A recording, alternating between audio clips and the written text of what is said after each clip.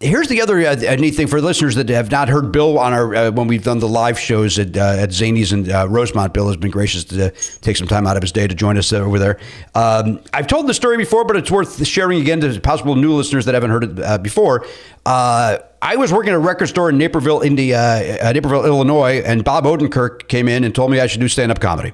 And he said, in fact, this Saturday come, and I'm doing it at the right here at the Sheridan in Naperville. I'm doing stand up. Come and watch it and see if you're interested in that. And I was like, all right, I will do that, Bob Odenkirk. So I show up and I walk in, and who do I see but my high school buddy Bill Leff, who I knew was doing stand up and was the funniest guy I ever met in my life. Oh. And I walk in, and Bill's response was, "Are you on the show?" And I was like, "No, I'm not on the show. I'm just here to watch." And he's like, and Bill said, "Well, you should do this because you were the funniest guy I ever met." And so that combo of Bob Odenkirk and Bill Leff telling me to do stand-up is really what gave me the guts to go to Maryville, Indiana, and do my first open mic. So, yeah. I'm glad I had a hand in it. And a ticket like that now, you put on Bob Odenkirk, you and me, that's easy. That's an $11, maybe $12 ticket right there. Easily over $10. Easily over 10. Easily. No question about it. And Bill, I'll also tell you this. You actually, another thing that you did once, there was a showcase at Zany's. HBO was coming and looking at talent, and everybody was going up and doing their best five to show how brilliantly, how great of writers they were. And the audience wasn't buying it. And you, and by the way, I was one of those guys. I was like, I'm going to show them the fucking goods here. Here comes Pardo and his well-written bit about the luge or whatever the hell I did. And, you went up and you commented. You were in the moment about, and again, when I did open mics, I was always in the moment. But when I started making money, I wasn't anymore, and I was focused too much on my material. And you opened up that floodgate again for me to show, like, just be in the moment. And you were talking about how the audience wasn't laughing, and you were talking about the HBO people are going to leave here without anybody because nobody's doing their thing. And I remember people in the back, and maybe you don't even know this. Some people were pissed off, like, why is Bill shitting on this? Why is Bill taking the piss on it?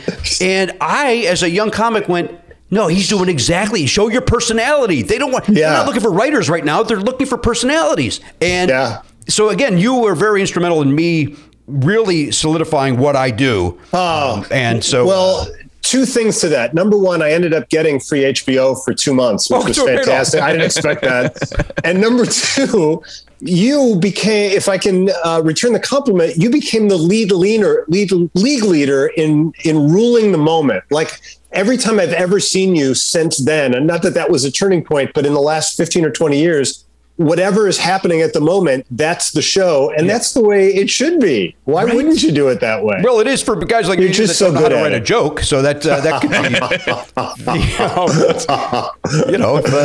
if I could, I would. But I can't, so I won't. So I then lean into the ball and take first base. But I've seen you take audience members who say something that you don't like and tell them, it's time for you to leave. We don't need you here to rule the show.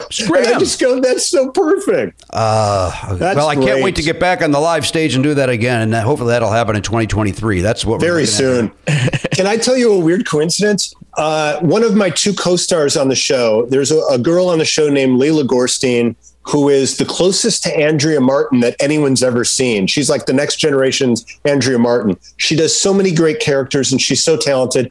And the other guy on the show is an actor named Kevin Fleming, who's a great writer, hysterically funny, also does great characters. He hails from a town called Oak Forest, Illinois. Wait a second. Another one?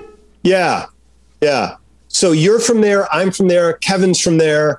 It's so strange that Oak Forest is becoming the Hollywood of the Midwest. Wow. And have you, to that point, Bill, have you been asked to go back to the high school and give a speech at graduation? Or are they still sticking with the I've been asked not to. To